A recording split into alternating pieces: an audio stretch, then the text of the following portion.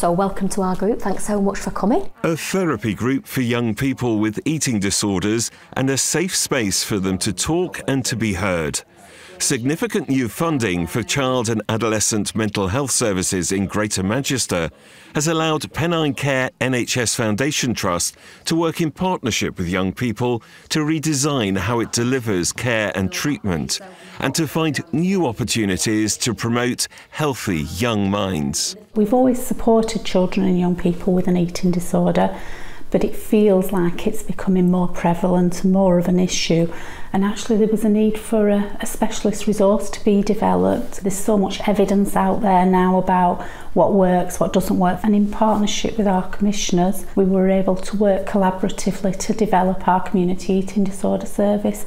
The service, known as CEDS for short, has opened 2 community hubs, one here in Bury and the other in Stockport, both outside of a hospital setting.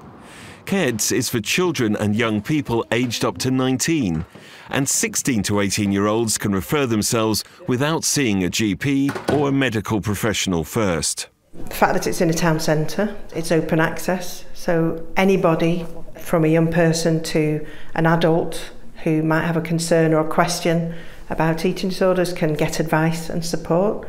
And the people that we've got working here only work with young people with eating disorders, so they've developed a real expertise. And I think you can see that young people want to make it their space. Self-referral is key. The fact that people can refer themselves into the service, and the service will triage very quickly to assess for urgency within the 1 week and the 4 week waiting time standards that we work towards. The fact that we're offering evidence-based interventions, a specialist intervention, and we're offering a range of other services which include support to parents, groups and workshops, which makes it a really flexible and modern offer. And the team also provides home-based treatment, including interventions such as mealtime support. Right, we'll just have some breakfast and we'll talk about what's going to happen with the rest of the day. Jade is 18 and in recovery from her anorexia nervosa. A period of inpatient care and now close support in the community has helped her change her view of the world.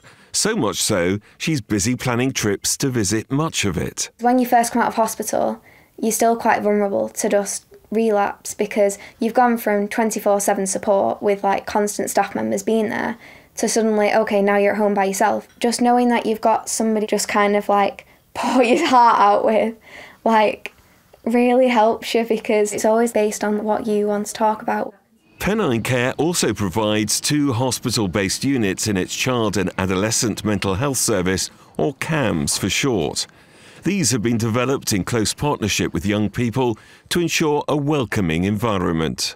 The community teams work hard to support young people in their recovery and to keep them out of hospital whenever it's safe and possible to do so. Of course, there will always be occasions when a hospital stay may be appropriate.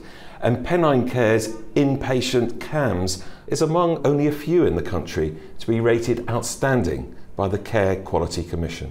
We've managed to avoid admission for a number of young people who previously would have had to be admitted immediately to hospital.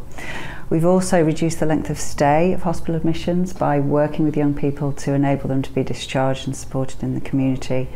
And I think what's been really positive is the involvement of recovered young people and their parents who are now contributing to service delivery.